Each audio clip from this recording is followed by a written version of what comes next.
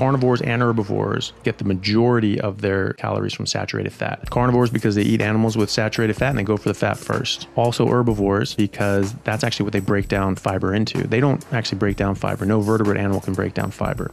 The bacteria in their gut is what eats the fiber, and as a byproduct, they make short-chain fatty acids, which are 100% saturated. And that's what the cow or the gorilla or the chimpanzee or whatever, that's what they absorb. And then the bacteria die off and they absorb that as protein. So a cow may be eating grass, but what it's absorbing is fat and protein. We still have it in our heads that fat's bad for you. It is not. We're told fat's bad for you. It is absolutely not. That's a flat out lie. It's a verifiable lie.